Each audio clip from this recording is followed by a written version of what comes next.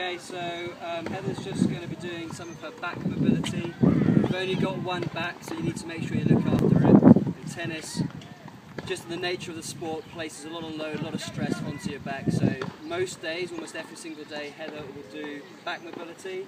So a lot of side-to-side rotations as she's doing there, just loosening off the muscles, making sure that you're ironing out all the stress and strain from yesterday's training, so you're getting ready for today. So we do this prior to training, and we tend to do it at the end of the day as well. This is called a scorpion. So again, it's just variations of getting rotation into the spine, getting that spine moving, rotating, flexing, extending as well.